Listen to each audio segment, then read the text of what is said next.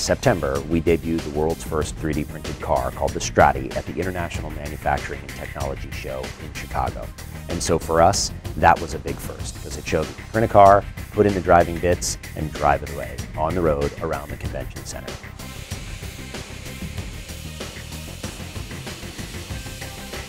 Three-step process. You start with a digital file that you put into a printer, and the printer prints out the rough shape of the car.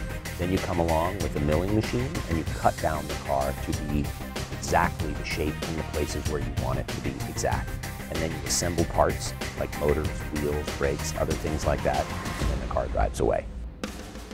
Local Motors is going to take this vehicle and it's going to turn it into a highway-ready 3D printed car in 2016.